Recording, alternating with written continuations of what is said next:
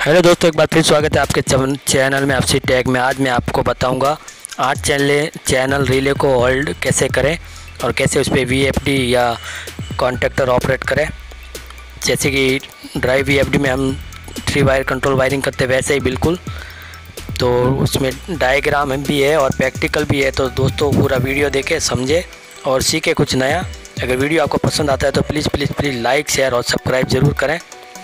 Diagram में थोड़ा बहुत मैं आपको बता देता हूं। जैसे पता ही है आपको कि किसी भी रिले या कॉन्टेक्टर में सबसे पहले उसका एक सप्लाई पॉइंट को हम लिंक डायरेक्ट कर लेते हैं।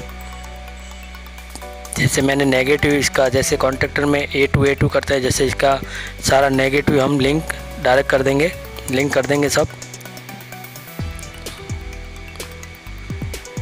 जैसे कि ये देख रहे हैं हमारे पास 4 रिले हैं, चारों को मैंने लिंक कर दिया है। वैसे हमें ज़रूरत 2 रिले की पड़ेगी।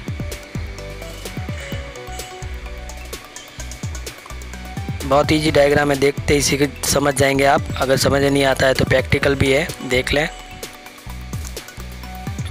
वीडियो पूरा देखें और पसंद आने पे लाइक, शेयर और सब्सक्राइब ज़रूर करें।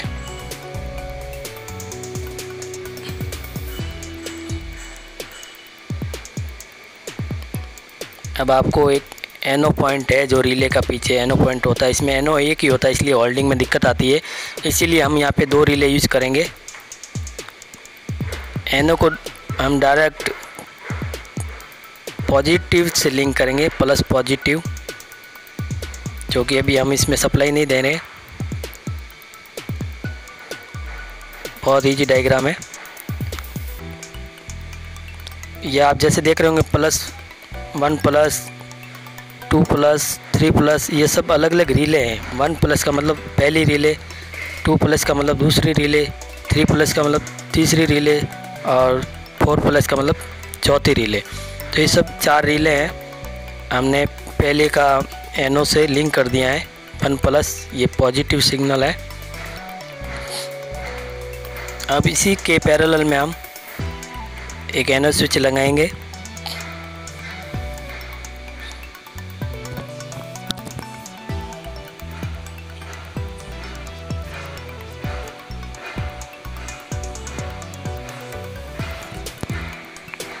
ये NO switch on button,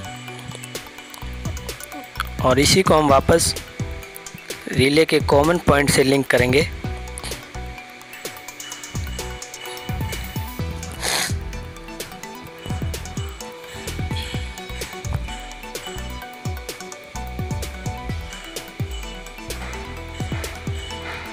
relay के कॉमन पॉइंट से लिंक कर दिया। अब इसी में हम सीरीज में एक NC पॉइंट लगाएंगे। ये लगाते ही हमारी होल्डिंग वायरिंग डायग्राम कंप्लीट हो जाता है। ये हमने NC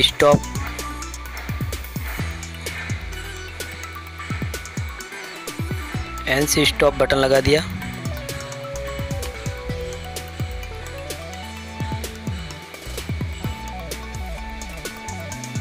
ये सीधा चॉइस वोल्ट पॉजिटिव में देंगे हम।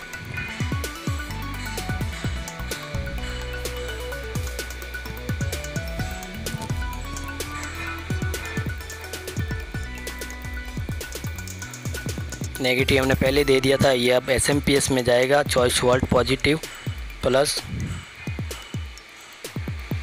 तो ये हो गई डॉल स्टार्टर, सॉरी डॉल भी कह सकते हैं, वैसे कोई दिक्कत जैसी बात नहीं है। Holding relay holding 8 channel relay holding कैसे करें, ये हमारा SMPS हो गया, चॉइस वोल्ट SMPS।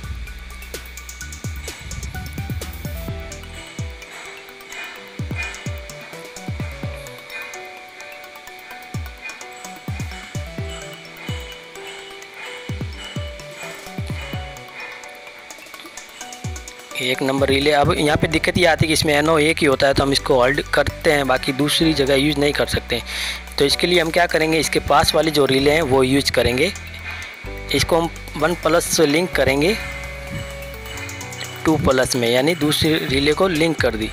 अब हम जैसे ही पहली वाले रिले को होल्डिंग सप्लाई देंगे, दूसरी वाली ऑटोमेटिक चालू हो जाएगी। और इसमें हम ऊपर VFD वगैरह कनेक्ट कर सकते हैं।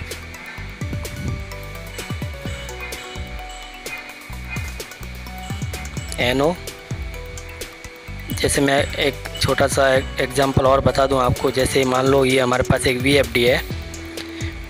पूरा वीडियो देखें दोस्तों, इसमें पीछे VFD से प्रैक्टिकल भी बताया हुआ है, मोटर चला के बताई हुई है। मोटर का कॉमन और S1 मान लीजिए। अब ड्राइव कौन सा उससे कोई फ़र्क नहीं पड़ता है, कोई भी एक टर्मिनल ले लीजिए। यहाँ से हम मोटर का जो कॉमन VFD का कॉमन है वो 2 नंबर रिले के कॉमन में देंगे यानी 2C।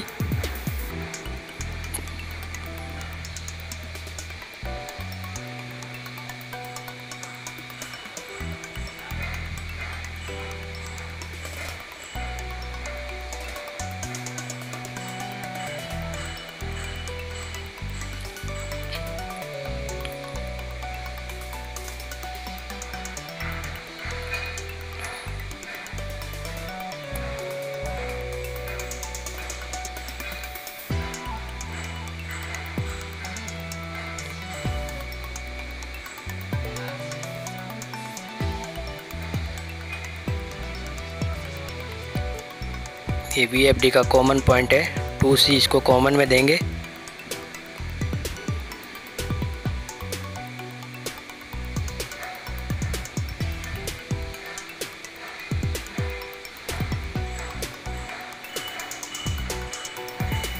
और S1 को NO में देंगे। अब जैसे ही हम ऑन करेंगे तो ड्राइव डायरेक्ट ऑन हो जाएगा, होल्डिंग सप्लाई मिल जाएगी, होल्ड हो जाएगा। जैसे 3 वायर कनेक्शन करते हैं हम ड्राइव में, पैरामीटर प्रोग्रामिंग करते हैं वैसे ही बिल्कुल। दोस्तों वीडियो अगर आपको अच्छा लगे तो प्लीज़ भी लाइक शेयर और सब्सक्राइब ज़रूर करें और कमेंट बॉक्स में अपनी राय ज़रूर दें।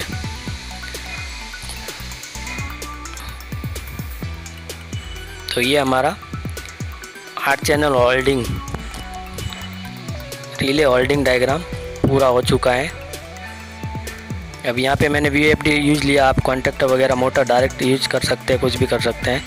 अगर रिले पे यूज़ करना चाहे, अगर आप कार्ड में कोई पैनल वैनल में डायरेक्ट होल्डिंग सिस्टम, तो ये बहुत इजी डायग्राम है, पहले कभी नहीं देखा होगा आपने।